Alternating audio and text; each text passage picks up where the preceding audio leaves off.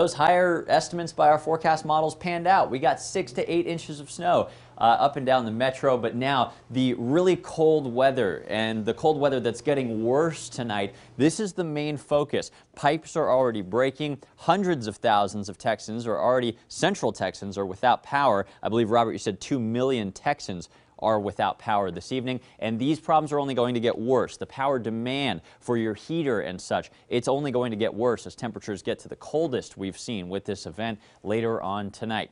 At least it's a pretty sight here from the studio cam in the West Campus neighborhood, right on top of our roof. We're looking southward toward downtown with a cloudy sky across the area. Temperatures this afternoon are holding steady in the lower 20s. A few more breaks in the clouds right now out at the Austin Airport, which has been shut down today. Hill country temperatures, and let me just broad brush this with the fact that these are 1 hour old. We here in the Weather Center and at KXAN are dealing with an outside provider internet outage because of the power issues that we're having. So bear with me through the forecast. We're still going to get you everything you need to know. Bottom line is we've been in the teens pretty much all day throughout the hill country. Same north and west of Austin, mainly teens to near 20 right now, up and down 35. And you can pretty much subtract a degree or two from the readings you're seeing here as far as what it is outside right now. Jim Spencer, thankfully, helping me put this graphic together. I know it doesn't look as great as your usual first warning weather graphics, but we're dealing with these outages just like you are at home. The highest totals were up and down I-35 and right there in Travis County. Austin officially got 6.4 inches of snow, the most we've seen since 1949. We'll talk more about that, how that might affect our cold weather tonight in just a moment. We had an unofficial 9-inch reading from the Manor area. If that does pan out to be official, that would be by far the highest we've seen. Official 8 inches there in Round Rock, 6 inches in Georgetown and in Leander, even out here in Lago Vista and Lakeway, 5.5 inches. Wyatt Oak Hill, more than a half a foot. And look at that, Southeast Austin and Mustang Ridge, over a half a foot. South Austin and East Austin getting a clean 6 inches of snow from this incredible event. Here's the historical ranking. The biggest snowstorm we've ever had, well, we didn't quite get there. That was 1937, but this will go down in history now as the Valentine's Day snow, third biggest we've ever seen in the Austin area and the biggest we've seen since '49. Now, I want to talk more about this 1949 event. As I told you yesterday, if you were joining us during our wall-to-wall coverage, 6.5 inches of snow fell on January 30th, 1949. Then, the following morning, we were 2 degrees below zero, the all-time record for coldest reading in the Austin area.